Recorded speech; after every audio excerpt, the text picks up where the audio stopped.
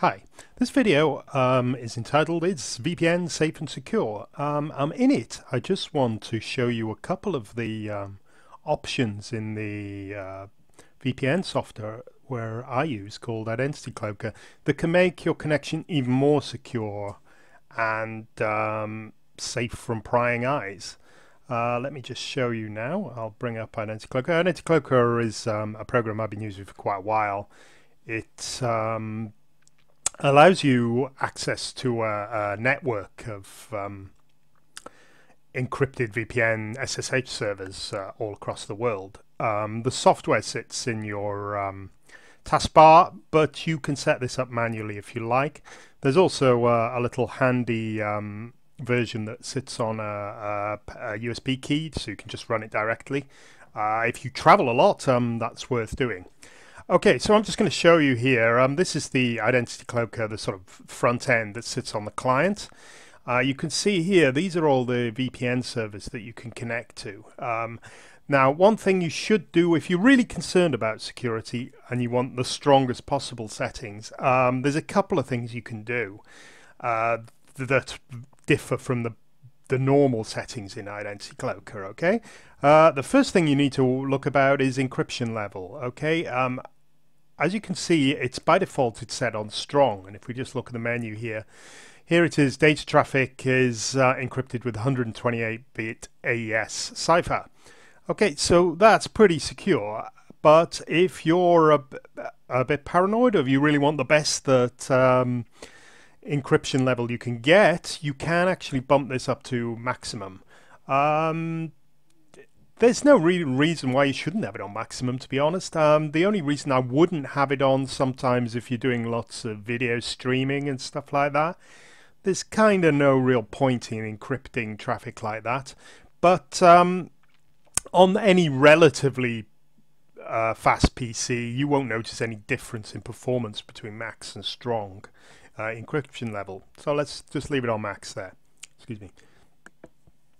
Okay, the next setting is for real security. It really moves up a notch. Now, one of the concerns people sometimes have with using these VPN servers is that all your data is logged, goes through one particular server. So, but in theory, there could be a log on one server of all your internet browsing and activity, just as there is in your ISP.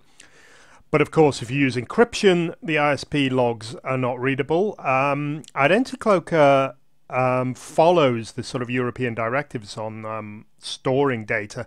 In basically, they don't store any information at all. They store how much data has been transferred. They don't actually store details of the visits or where you go or what you download.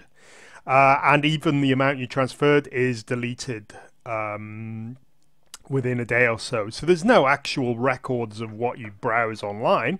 But if you use one distinct VPN server, so if you connect generally through to a UK server, of course all your browsing will go through that one particular address. So if somebody wanted to track you down, they will see that your connection is going through one particular server. They won't be able to read it because it's encrypted, but needless to say, there is one single point where you browse through.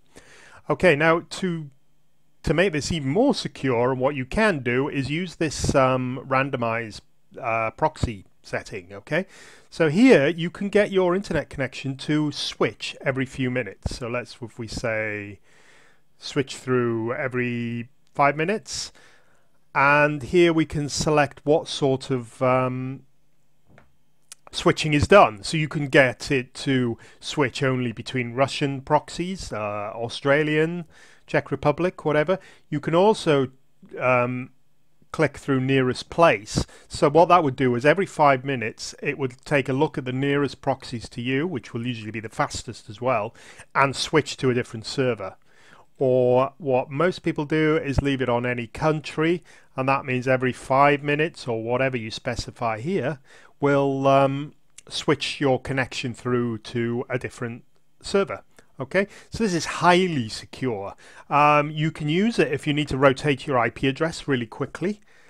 because this is what that will do, because you'll have a different IP address every few minutes here, but it also means you're not browsing through the same place. Now, there is a slight delay when it switches servers, so you probably want to think twice about having it every 2 minutes or 1 minute, because you'll get a little stutter every time when it disconnects one server and connects to another.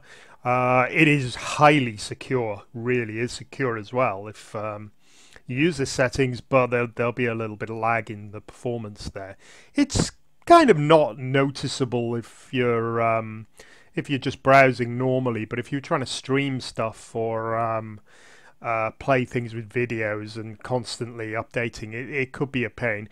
Bear in mind, if you're logged into something like SSL sites or things like that, switching your IP address can flag sort of security warnings there. They could log you out. So if you're in a home banking site and you've logged on and you change your IP address 3 times in the session, they're probably going to log you off. It depends on the service. Okay, well, I won't go on any further than that. That's some of the things you can do to make the VPN in Identity Cloaker even safer than it is now. And thank you for watching. Goodbye.